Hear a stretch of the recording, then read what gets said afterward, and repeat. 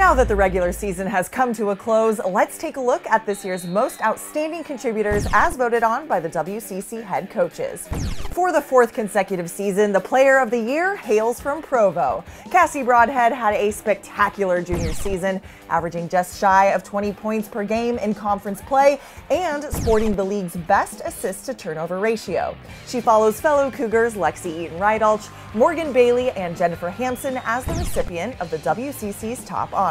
Speaking of fellow Cougars, BYU senior Kalani Purcell is the Defensive Player of the Year. In conference play, she was the steals leader with 2.7 a game and managed a second-best blocks average of 1.5, but she's also the NCAA's active career leader in rebounds per game with 11.6. The newcomer of the year is Jackie Johnson from LMU. In her first season as a Lion after transferring from Minnesota, Johnson made an immediate impact, finishing in the top 5 in WCC play in the following categories: scoring, rebounding, field goal percentage, and blocks.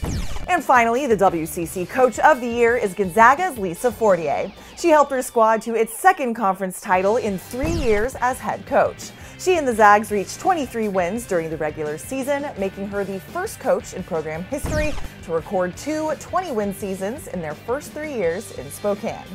And now for the WCC All-Conference First Team.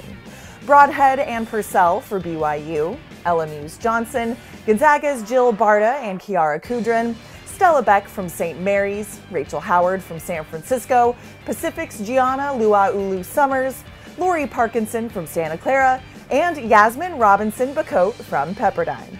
Congratulations to all of the WCC honorees. You can see the All-Conference Second Team, Honorable Mention, and All-Freshman Team on WCCSports.com.